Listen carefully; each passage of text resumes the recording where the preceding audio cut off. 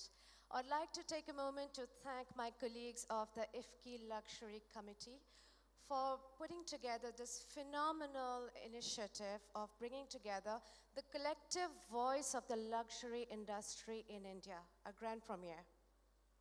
It is also my great honor to open the first conversation today, wherein we will focus on the legacy that India holds in the world of luxury and its pivotal role in the future.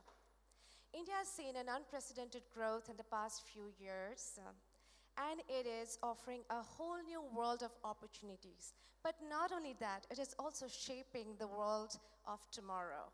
From heritage to modernity, let us speak about the relationship that India has from the past, present, to the future. And it is my greatest honor to welcome someone on stage who needs no introduction. She is an icon and is the perfect incarnation of modernity and heritage. A very warm welcome to Raje Scindia. Thank you for being with us. Priya is the curator of Madhya Pradesh and is the Maharani of Gwalior. Luxury is in her DNA. Priya, over to you. Thank you for being with us. Thank you so much, Swagata, for having me here. It's an honor and privilege to be able to represent India as one of the voices in luxury. As you know, France and India have had cultural ties going back to the 16th century. And so to be able to speak today at a forum talking about art, craft, culture, the communities that are based around that, the diplomacy and the interactions that we bring together through these is truly an honor for me. So thank you. Thank you. So let's go straight to our topic. With your legacy, your traditions, and your heritage, would you describe to us what luxury meant in generations past? So according to me, India was a country where luxury was just a word that was part of your everyday. You know, whether you talk about how you cook or what you serve in, whether you talk about your textiles, India was known to be a country where you could find diamonds at the banks of rivers.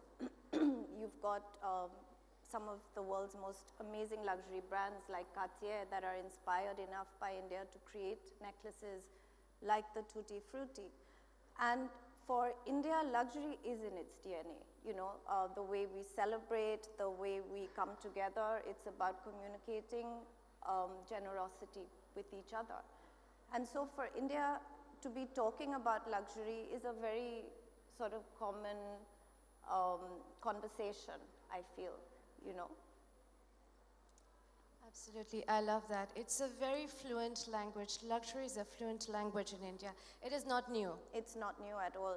And I think today when we talk about it, with the emergence also of some amazingly creative people that are now being able to show their craftsmanship and India's artisans on different scales internationally, I think India is once again being spoken about in the language of luxury, you know, which it was hundreds of years ago as well.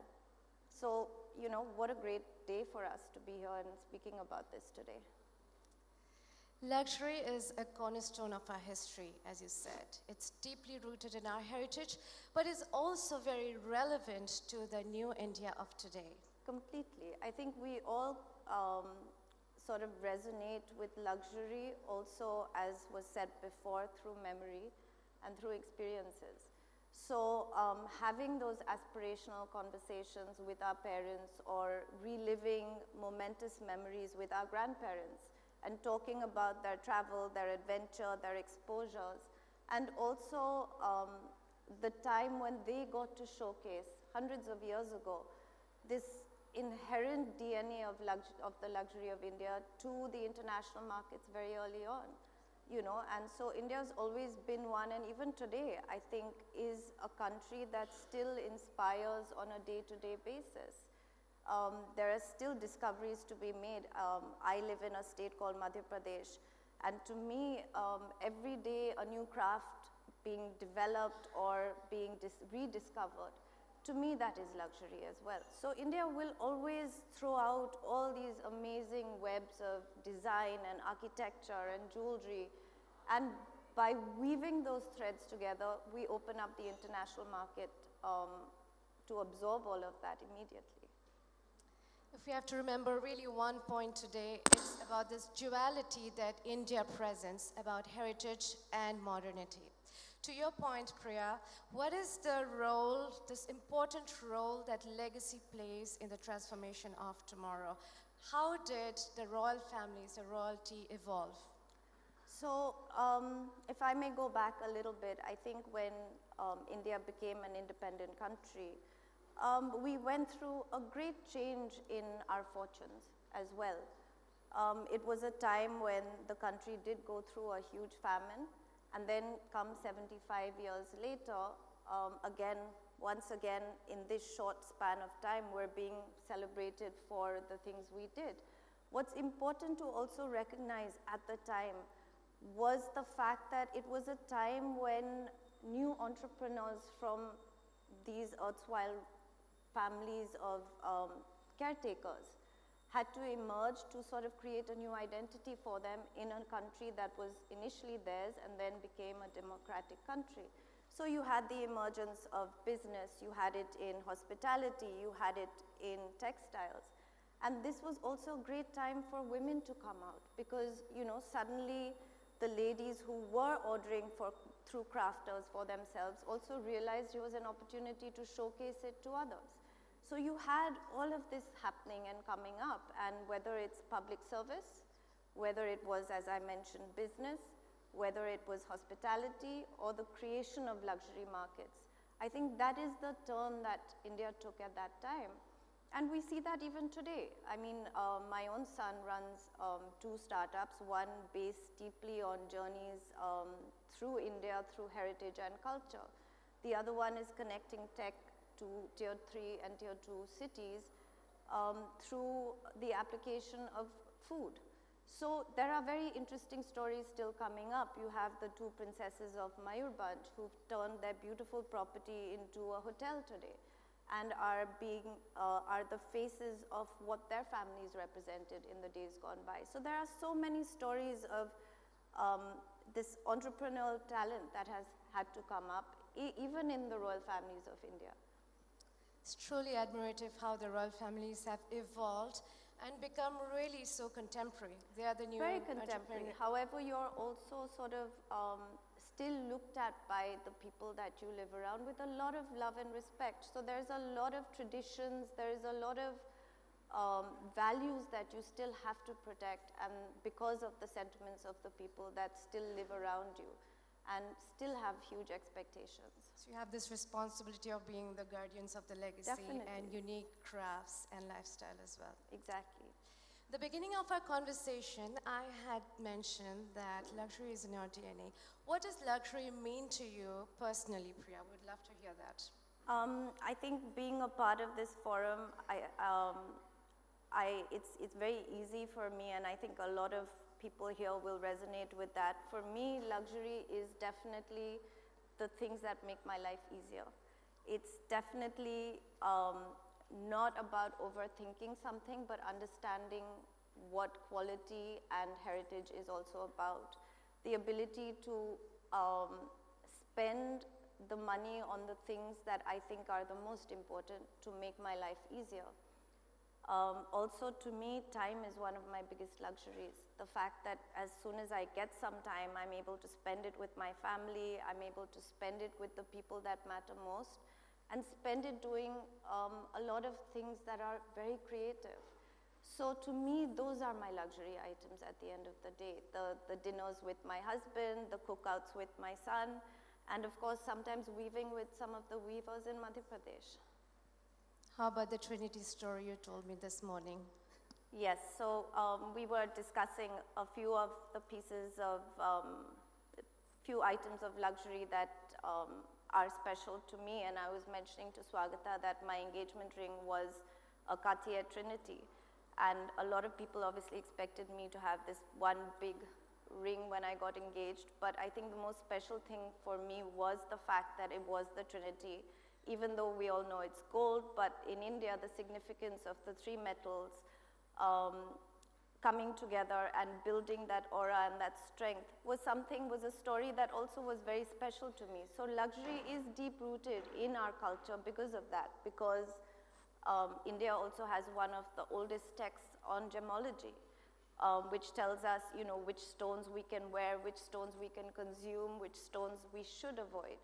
So there's that history and legacy of everything precious, whether it's metals, whether it's spices, whether it's textiles, it's all here, and it'll continue to be here. We're not planning to export that, I think, anytime soon. I think there's something utterly organic between luxury and India. Definitely. It's embedded in our DNA. Definitely. And this is where I think we have some wonderful takeaways for luxury brands, especially Western luxury brands who aim to achieve success in India.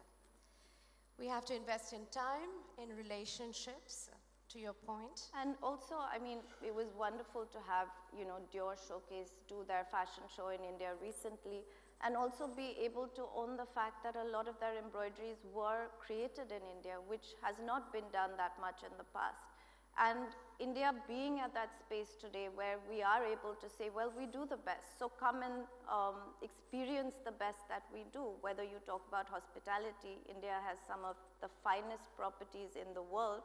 However, apart from that, we also have a deep-rooted value system of Atithi Deva Bhava, which automatically roots us in generosity and the spirit of community and sharing.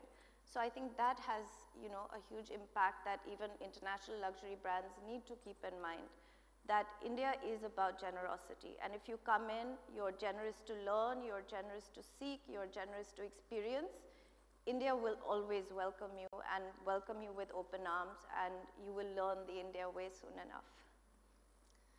And the value of craftsmanship, the stories that we need to believe in. Because, you know, from the outside world, we want to tell contemporary stories now, but there's this wonderful duality again, which is India's strength about heritage and modernity. So, I mean, definitely. I mean, you're talking about craft stories. For me to wear a hand-woven sari, it's 1 year of a man's or a crafter's life that they've spent maybe weaving it in a little town with very little electricity sometimes. And I've spent a year now, if I think about it, with this crafter's family, because I've been through the good times, the bad times, while they've been weaving. Every emotion, every memory, every crisis, and every celebration is woven into this sari. So for me, I mean, to be able to wear it today to this occasion and to represent a crafter so purely and finely is an honor, really. So that's again a takeaway for international brands. Bespoke is in our DNA. It is not only for the creme de la creme, it is for every class of the society, and we understand this language very well. This makes me think about the luxury consumer of today, Priya. Who are they? What are the expectations? And is India ready for this shift?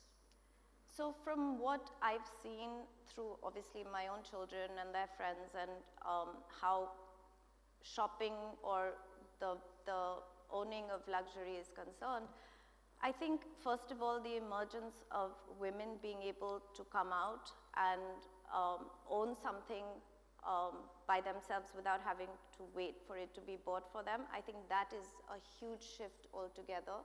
Although India has always had a very, very strong history of women being the preservators of craft.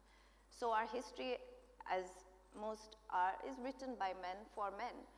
So what happens is the stories of women sort of ordering those beautiful pieces because they were paid for by their representatives, which were usually the men, but the designs of them, the fact that every celebration or puja or function, you had to create a beautiful sari, you had to create beautiful jewelry, you had to sit and create the most intricate menus.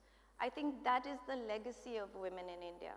The change has come where we don't need to be represented when it comes to paying our bills. So automatically, women going out and being able to buy luxury for themselves, I think that's become even more apparent. I think the fact that we already know what we want, we have a lot of it already, and we just want to go out there and create those little pieces of memory, even if they are for ourselves. So for me, I think to see that happening is great. Also the onset, as you discussed previously, of technology. You know, already because of technology, something that could have made me nervous to walk into a designer store and even ask what the price is of something. I think those barriers have come down because I'm able to buy online and I'm also able to check prices online. So it's opened the doors to luxury for women also who maybe didn't go out.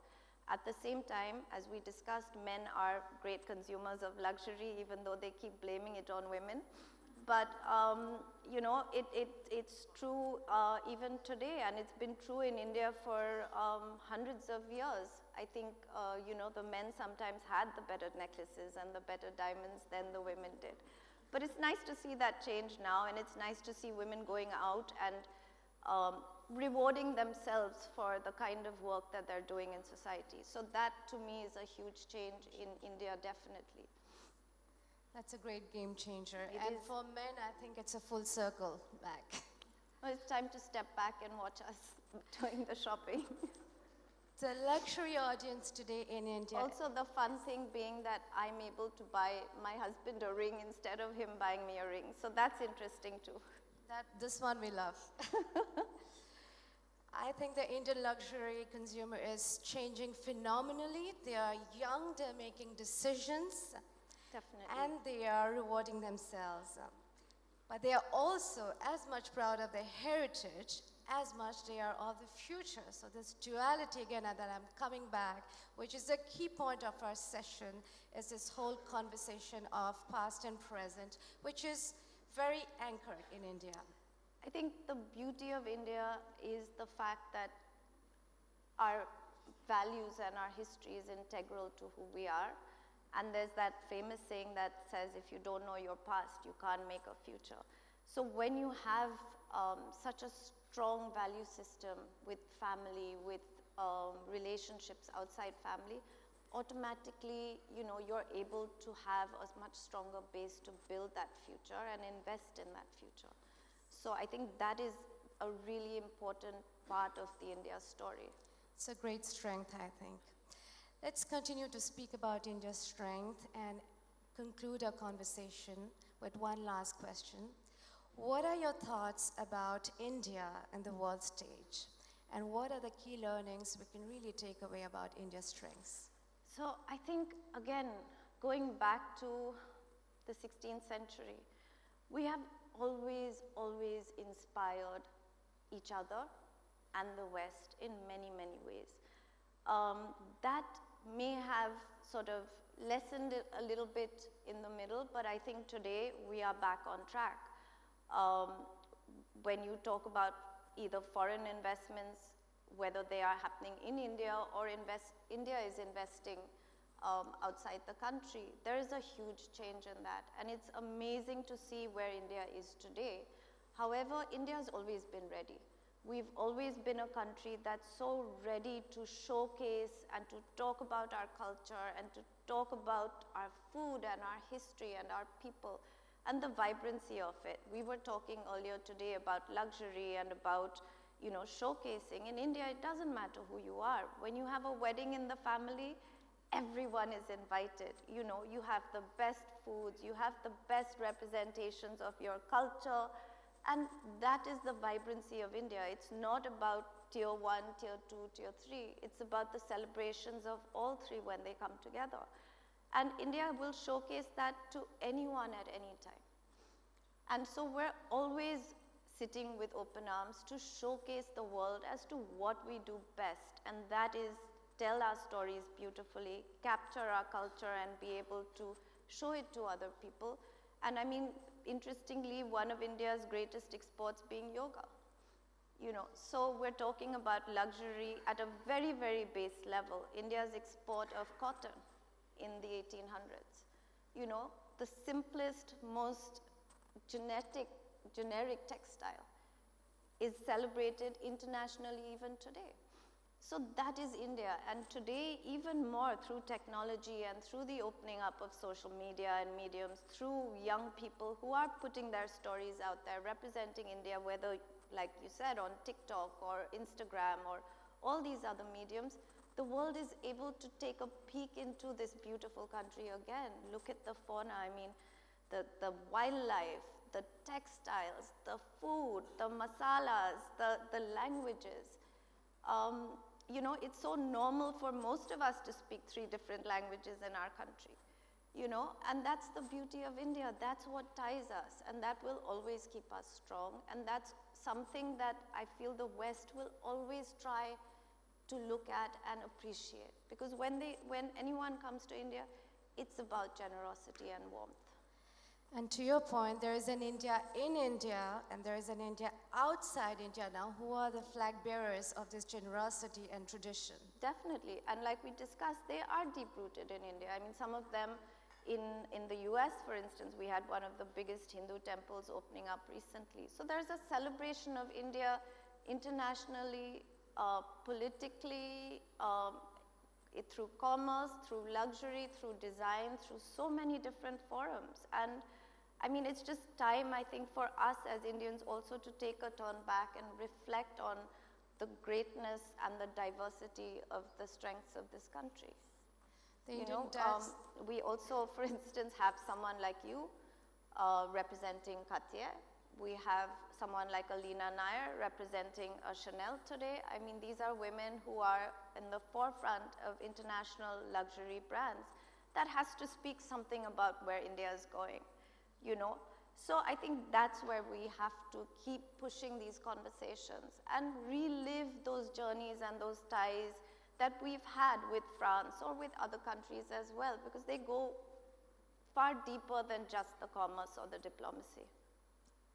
Thank you so much, Priya. The Indian diaspora is vibrant, is affluent, and is influential, and are definitely making sure that we are a part of the India story. Definitely. And continue to contribute. Definitely. It has been inspiring. Thank you very much for your valuable introspections. I think it is important and key takeaways that we can all have as luxury brands, that India matters, and we should take time to have a true conversation now with India.